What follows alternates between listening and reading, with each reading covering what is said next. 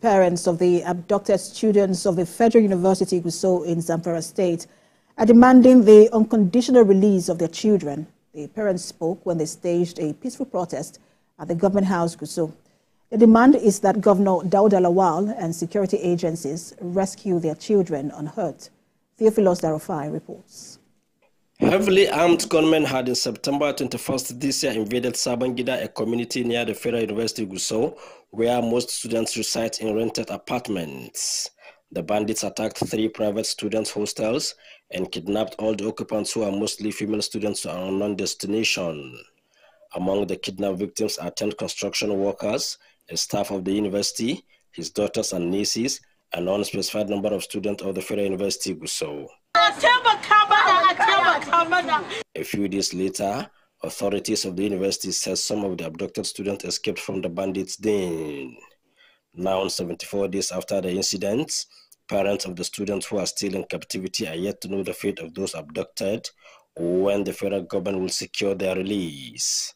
A development that forced them to stage a peaceful protest at the Government House Gusau, demanding the unconditional release of their children. What I want from the government to help us to go and bring back our children from the bandits. And the bandits said they have no issue with the parent unless with the governor. And governor did not take any action. Why? We want to know why. Ask the governor, why is it that he doesn't want to sit with them, to listen to them, to discuss with them, to listen to them, to hear what they want from him. He didn't. And since when the children have been taken away from the school, we did not even once, we did not hear the voice of the governor that so thing, only with then say what? We complained to the BC after meeting with him about 2 months back. He said there is nothing he can do in this issue. To our unsurprising, even today, they are even preparing to make exams in the school. Well, our daughters are there in the bush. We don't know their condition. The protesters vowed to remain at the Zamfara State Government House until their children are released.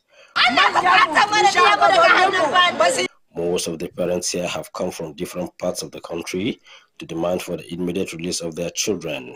Authorities of the Federal University Gusau had some time ago said the abductors did not call or demand for ransom for the release of the students, nor did they give any clue that may lead to their release. No government official addressed the protesters as at the time of filing this report. Theophilus Darofai, TVC News Gusau.